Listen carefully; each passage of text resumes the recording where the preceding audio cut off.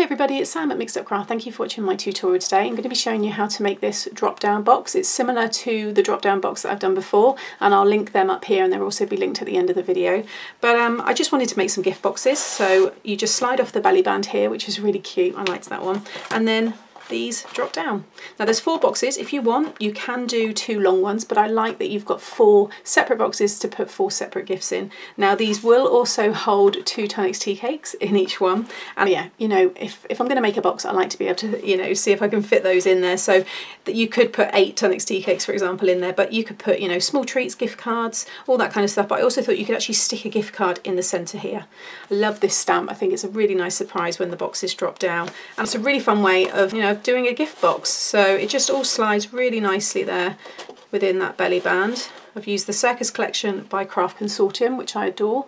And again, I will link, as always, all of that below. And yeah, there it is. So let me show you how to make this really fun gift box. Okay, so I've got everything here that I'm going to use today, and I'll talk you through that in a moment. I've already done 3 of the boxes because we need 4 altogether. So I'm just going to show you that one, and then the rest of it's really straightforward and it's very easy to put together. So for each box, you can also do this with 2. You don't have to have all 4. So, you know, once you see how I put it together, it's very easy to just adjust this piece here, which is how we hold them all together. So you'll want 4 pieces that are 5 3/4 by 12 inches. Okay, and you want to score every one. I'm going to go along this side first. So along the 5 3/4, if it's directional paper, so have it up this way and then move it this way, because this score line, this 1 1/2, that's the base. Okay, so you want to score at 1 1/2, and then at 3 3/4, and at 5 1/4. And then along the 12-inch side, you want to score at 4 1/2, 6, and at 10 1/2. Now what we're going to do is we're going to make our hinge to connect this. I really wanted to get the whole width, and that was how I was able also to get the 2 of those Tonic's tea cakes in, but I just thought it's a great size, and you can put, you know, lots of things in this, you know, use your Christmas papers and things like that. It'll look great under the tree. So yes, that's why I'm going to add this hinge on, because I wanted to get that size, and it means you get that full 12 inches.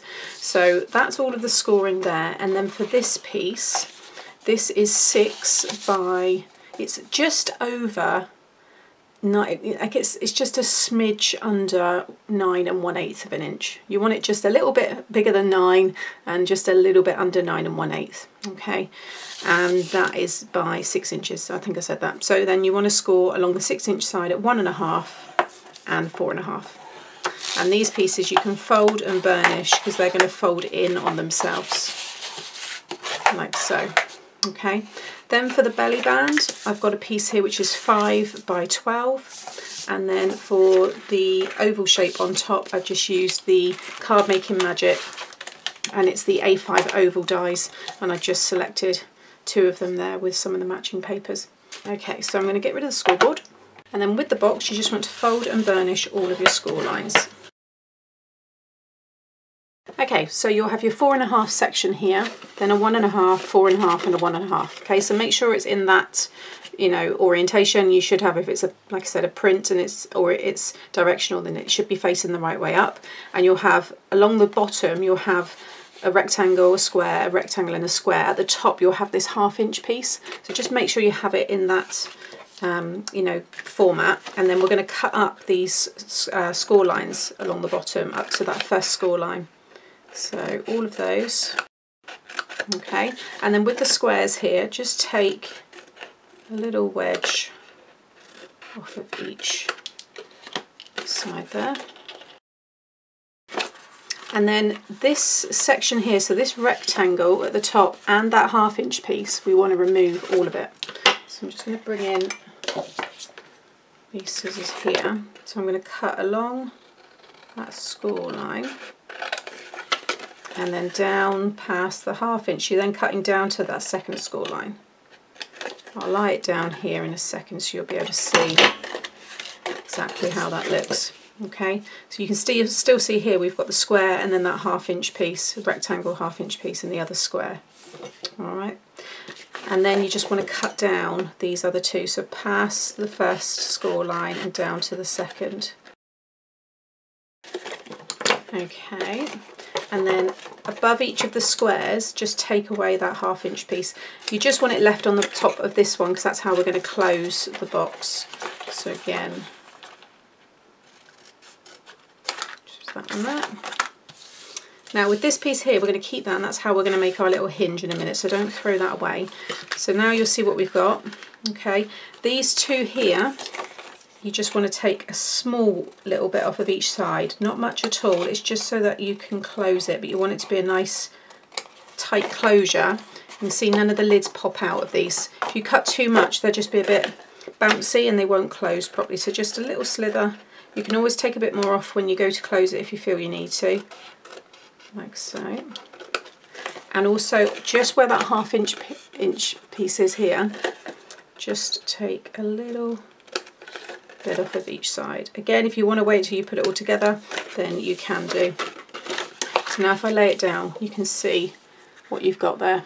So these two and these two, and then you just got that rectangle with the smaller one, and then you've got all of that section there. Okay, so now with this piece here, you want to trim this down so that it is 2 1/4 by 1 inch. I'm not worried about how the pattern looks or anything like that because you're not going to see it. And then you just want to score at 1/2 inch along the 1 inch side, and then just fold it in half. If you actually keep it folded over completely, you just want to cut from the folded side facing you, just cut up on an angle, and then just flip it, and then again cut up. You just want to get little wedges off of each side just so it kind of hides in there and it doesn't stick out. So now we're just going to attach this onto our box. So I've just got some of my glue here, and I'm just popping some glue on 1/2 of the tab. Flip this over, and I'm just going to stick it so the score line runs. If I fold it in half, you basically want it to completely hide within the top square and the bottom square. It's within that section there. But when you fold it over, if you flip it over, you don't want to be able to see it. So once it's, you know, that's just dry, we'll put more glue there, and then we'll put the box together. Okay. So now I'm going to fold that piece over and just pop some more glue just on there, and then just fold that over, and you'll see there it all folds nice and flat and it all matches. Okay, so that is the shape that you'll now have. Next, you want to stick down the bottom. So I like to put this one down first. So you've got your opening here, so it's that bottom one. Then I'm going to pop some glue onto each of my sides here, and then just cover all of this, and then just pop that on. And then you can just open up the sides.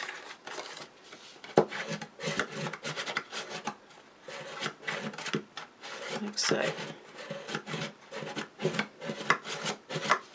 Okay, and then you can fold the sides in, and this is now where you can see if you need to maybe cut a little bit more off of the top there, but you see you want it to be a little bit kind of tight as it goes in, because that now won't pop open, and you've got that great little box. Like I said, these are really good just on their own.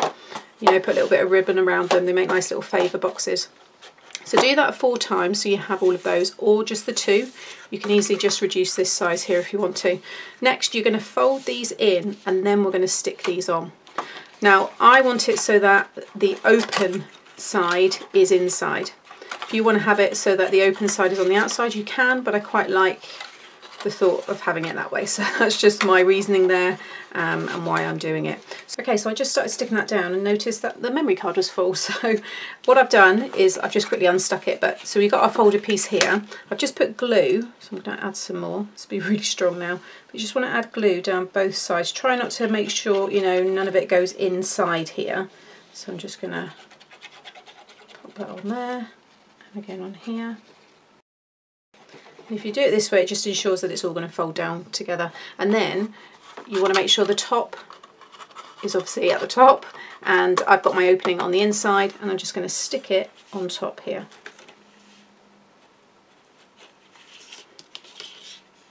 Just hold it up there just so I can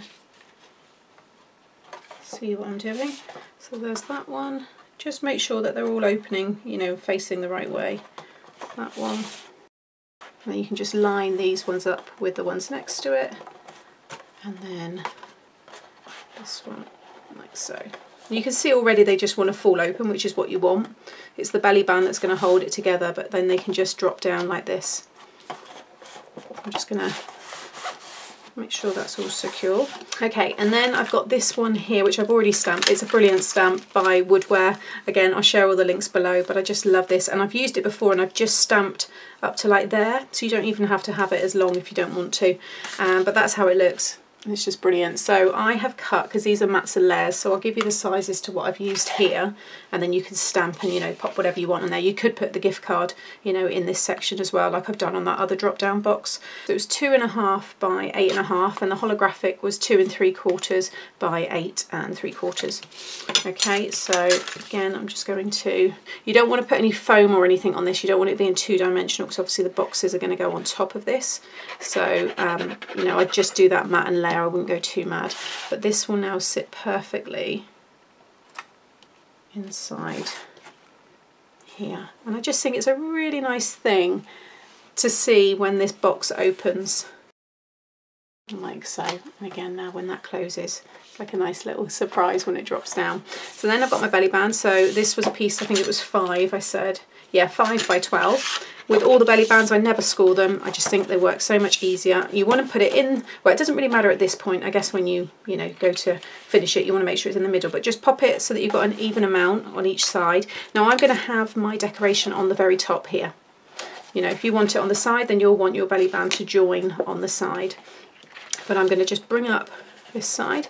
You want to, you know, you want it to be tight enough that it stays on, but you don't want it to be so tight that it's actually going to, you know, be difficult for the recipient to actually take off.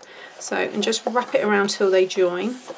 Just kind of roughly, you know, burnish the folds there, and then take it away, and then you can actually fold it over, line it up, make sure it's all straight, and then you can put a proper crease in. Like so. Now again, just grab that, pop it in there. And then I'm just going to add some glue, just see roughly how much it's going to overlap that one. It's about 1 inch, like so. And then I can just lay that one down over the top there.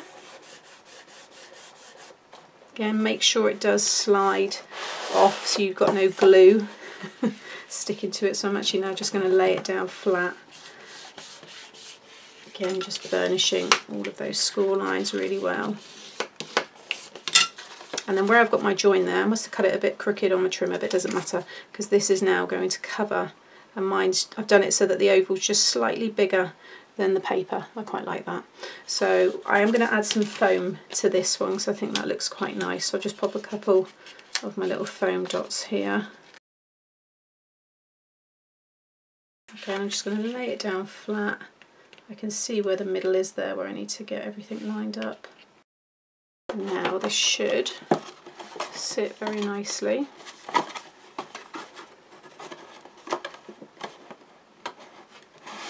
Over our boxes.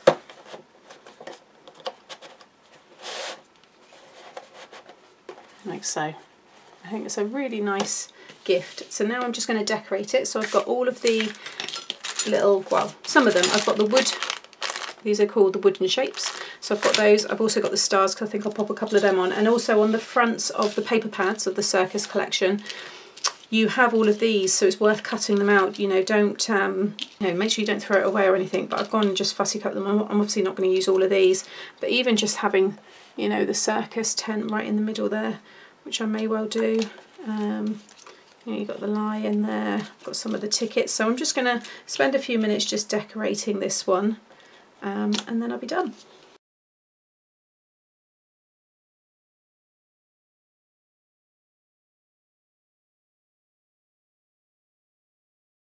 Okay, so there is the finished box. I've got everything on some foam pads just to give it dimension. I've just popped the ring master there with the Circus tent and a ticket, and I've just popped a couple of those little embellishments there. And then I also thought, oh, I'll decorate the side of this. I just think it looks quite nice. So these pieces here are 2 by 4 3/4, and then everything's nice and dry now, so I'm just slide it off, and then it opens up, and obviously you can open them up from the inside there to reveal all the lovely treats and the gifts that are inside. So I think it's brilliant, I really do. Super pleased with how this one's come together, and yeah, can't wait to fill it with some nice treats for somebody now. So it might be a birthday one, I can easily just pop a little happy birthday sentiment on there, but I think you could actually do it on the side there.